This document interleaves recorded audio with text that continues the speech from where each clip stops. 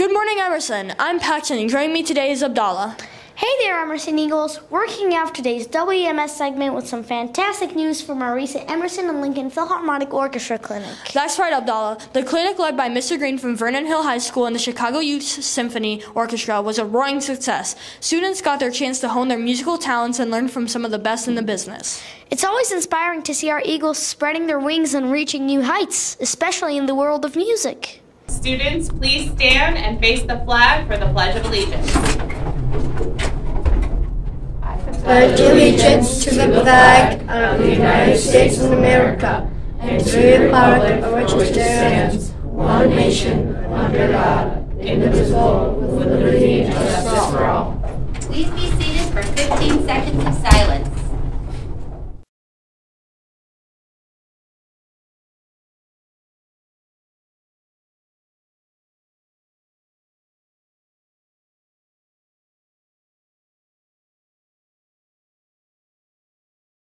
Hey, and welcome back to another episode of the Geo-Weather Wiz. It looks like winter is finally over because this weekend there will be constant sunny weather in the 60s to 70s, especially on Sunday.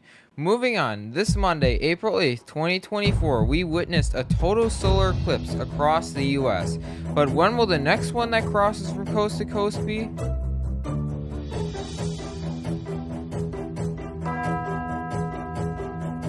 On August 12, 2045, there will once again be a total solar eclipse that travels from Florida to California. There will also be a total solar eclipse in the U.S. on August 22nd, 2044, but only for North Dakota and Montana. That's all for now. Hada!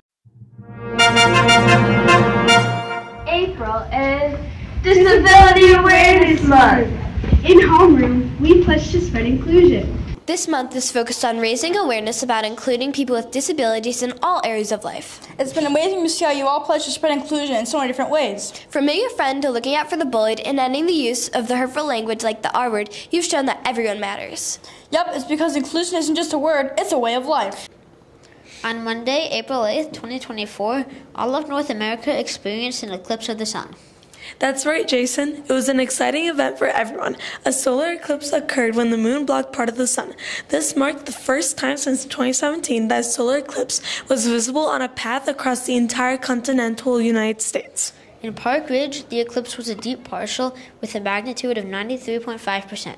It began at 12:51 p.m. and reached mid-eclipse at 2:07 p.m. It was a memorable experience for all who participated.